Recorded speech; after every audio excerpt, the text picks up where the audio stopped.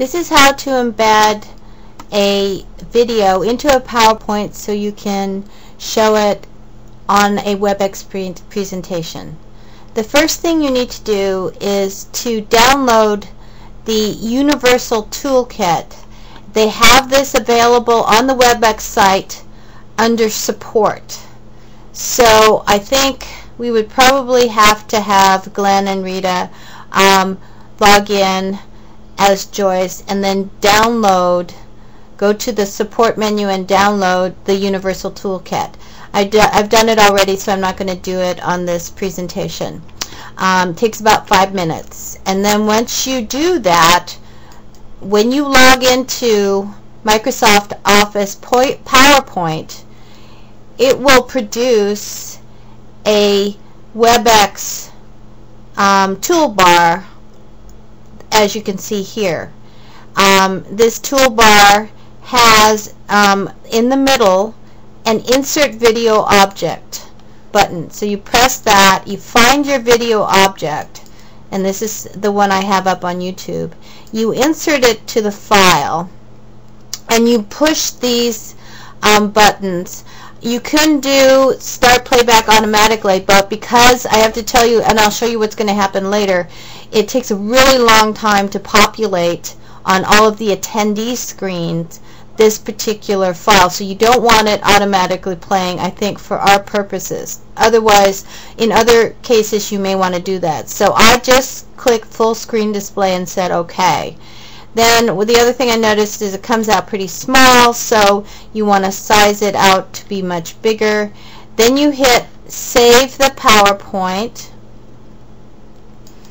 and I've got it saved to a particular place on my hard drive, and I am saving this as the third try.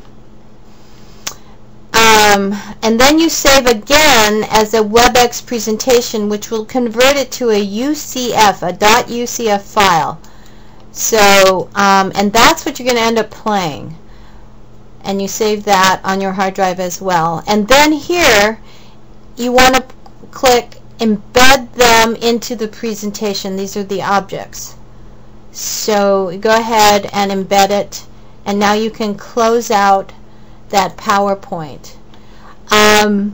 When you want to play your presentation, you will go to the share.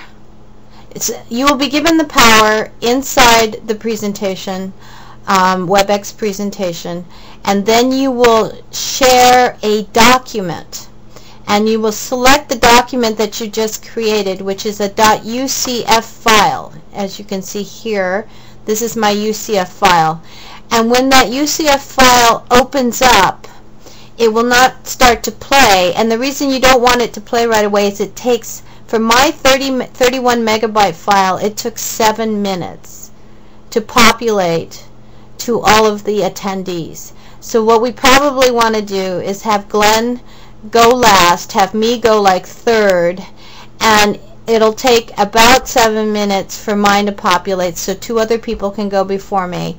And then when I'm done, Glenn will open his, because I think his is probably bigger, and 2 or 3 people will go, and he'll go last. I'm hoping that that will work and we don't have people just hanging around waiting. Again, once we get into the Webex meeting, I have to have the power to open up my UCF file and then let it sit for 7 minutes. Then Glenn will need to do that as soon as I'm done with my presentation. He'll need to open up his and let it sit there for 10 minutes. Okay, I hope this works. If you want to practice, let me know.